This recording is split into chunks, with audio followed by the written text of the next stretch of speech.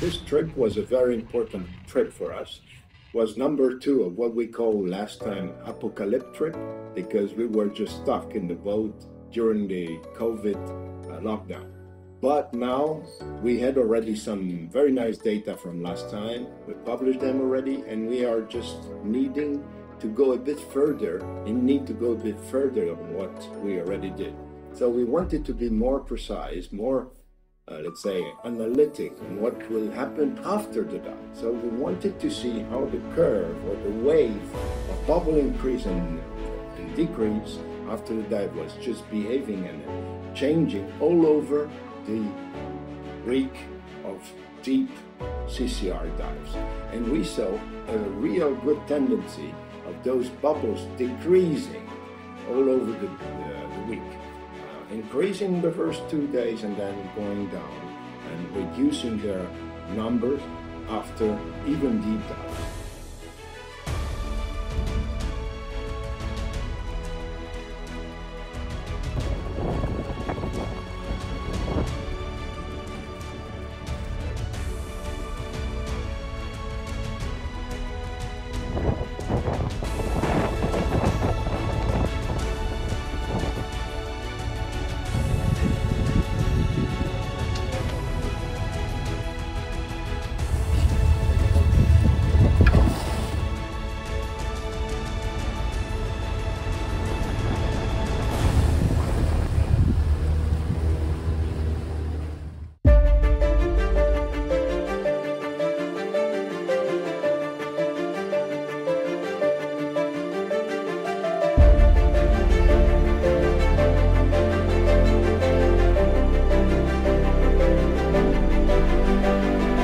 Another important question that we were asking ourselves for this trip was that actually we understand that there are 2 different ways to elicit bubbles.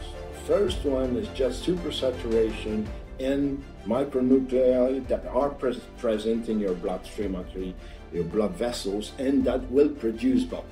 The second way of doing that is what we call nowadays second generation micronuclei, and those are inflammatory microparticles that are just spread into your bloodstream because of the oxy-inflammation reactions. And this was also something we wanted to see, and that's why we were taking some other samples, saliva samples and urine samples. Nowadays, I cannot just tell you exactly what will happen because I'm waiting for the saliva and urine samples measurements, but this together with what we have right now can just explain us if it's more on the inflammatory side or more just in the micronuclei side that bubbles are just produced.